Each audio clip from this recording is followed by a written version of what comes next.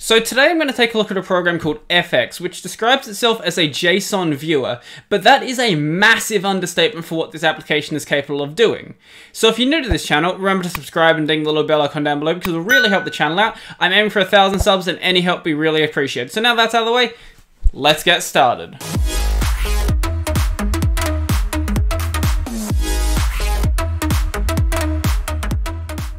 Good afternoon everyone and welcome back to the channel. So this is the GitHub page for FX. So to install it, it's very simple. So it is a NPM application, so we're going to install it with NPM.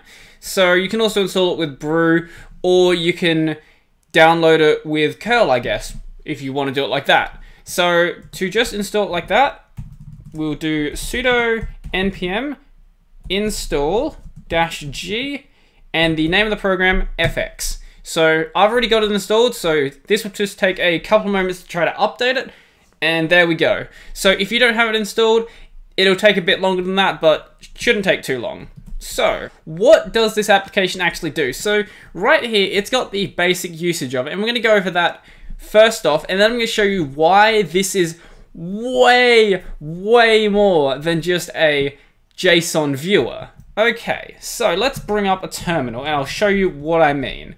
So the basic usage of the application is like this. So we run FX and we can pass a JSON file into it. So I've just got this file called example.json, which is, if you recognize the layout for it, it is a React build script. Anyway, that's not too, or it's a React package file. That's not too important though.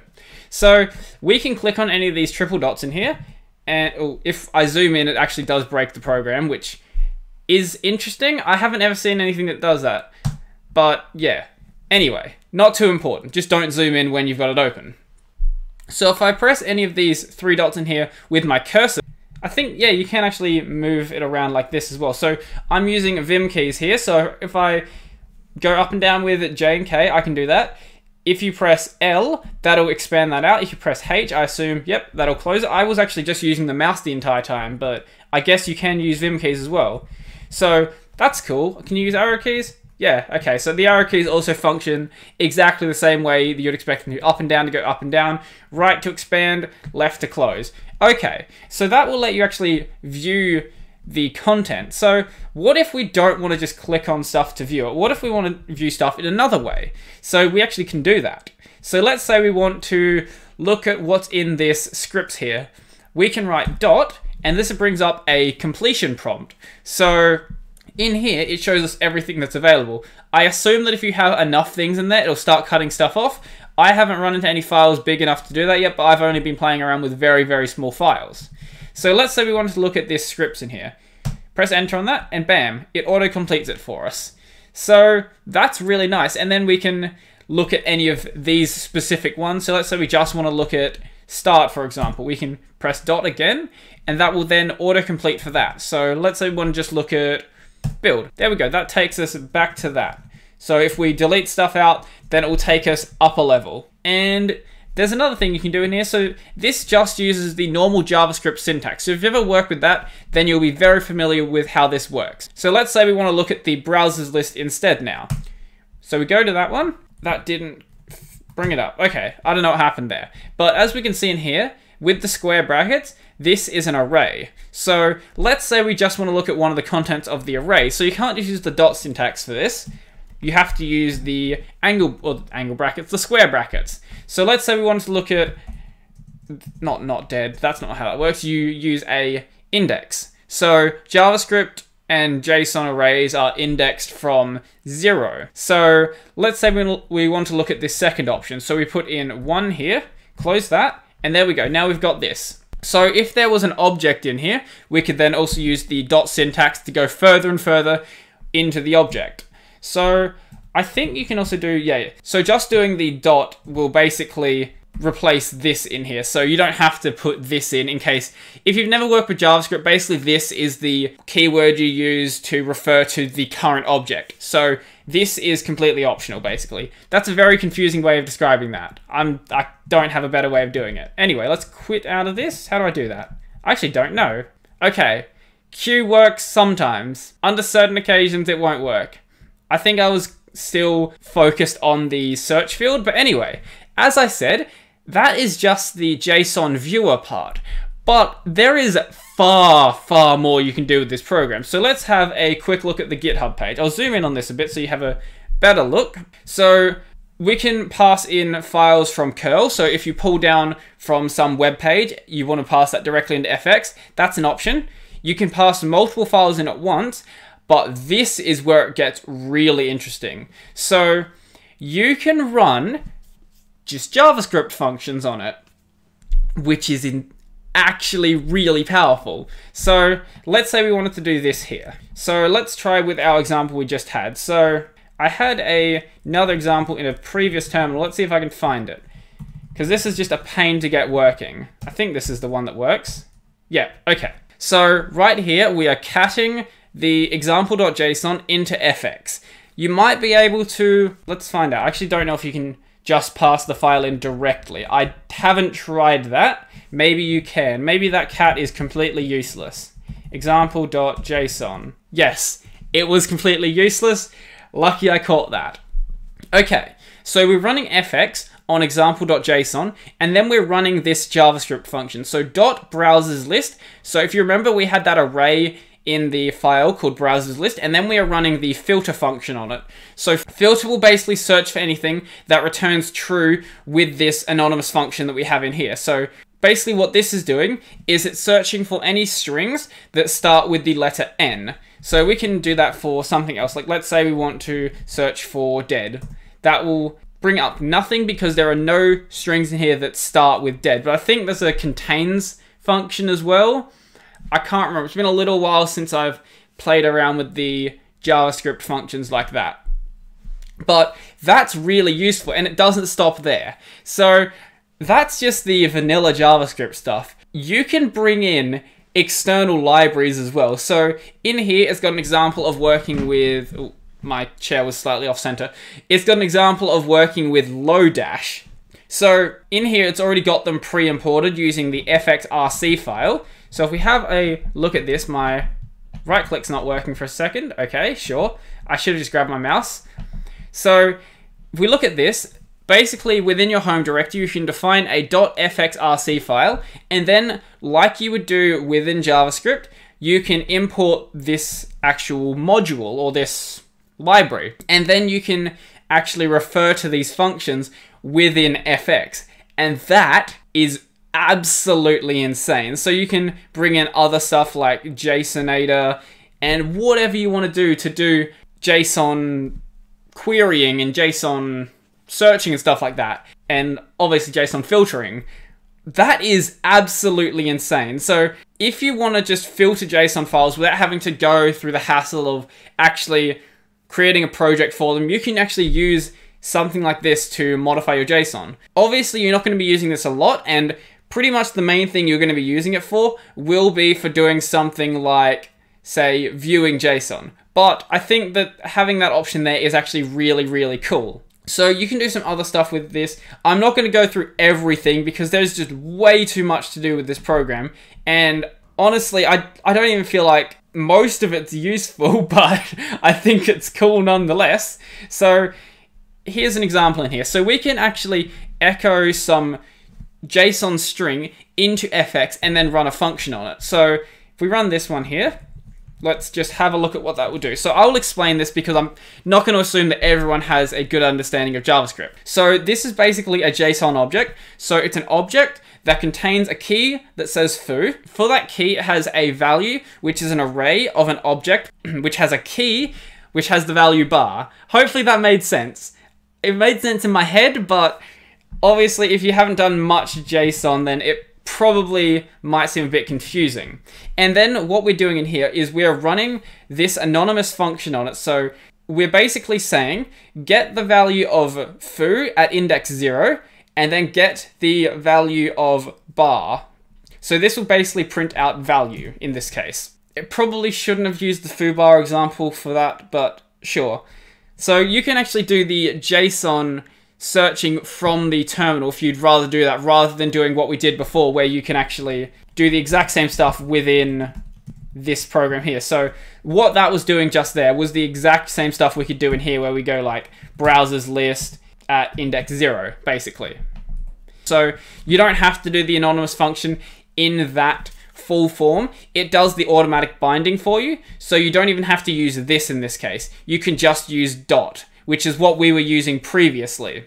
So if you want to send some JSON into FX, and then all you want it to do is format it and like give it nice highlighting and stuff, you can use this. So we run this command. So basically this will print out this JSON object into FX. Then you just do the dot option, and that will just say, do nothing but highlight it and format it. So we run that and we get that. So what if we wanted to do something else? So let's say instead of doing it on that, we wanted to just format the example.json file. So we can do it like this.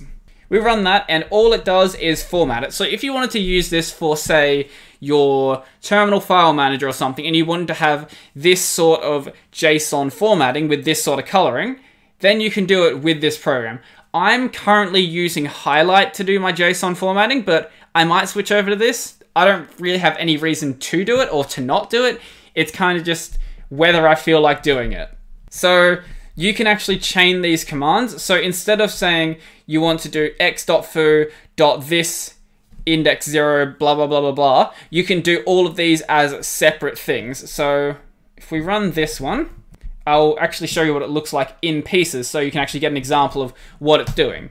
So this will just print out value. So what if we were to get rid of this dot bar part? So we'll see that this will now print the object that has the key bar and the value. That's confusing. So now we get rid of this last part, or this second to last part, and this will now print out just the array that has the object that has the key bar and the value 0. Value 0, value. Why did I say value 0? You can see what's on the screen, so hopefully ignore what I'm saying if I say something that makes literally 0 sense. So you can use the spread operator like you could in JavaScript. So what's the best way to describe the spread operator? It's a way to update a array by saying, here's the array, put this onto the end of it. I think that's a good way of saying it. So you also have the option of editing a file in place. This is a horrendous example, so I'm going to try to step through it and explain what it's actually doing. So I have slightly modified it just so it fits with my data, but it's pretty much the same example. So the only difference is that I've removed this last part here. So what this is doing is it's saying fx the example.json file and then run this on it. So what we're doing is we're taking the spread operator, so we're taking all of this file, we are saying keep that the same, and then stick this on the end. So the thing we're sticking on the end is count, and just for this example, because I was testing it off camera, we'll set the count to 2.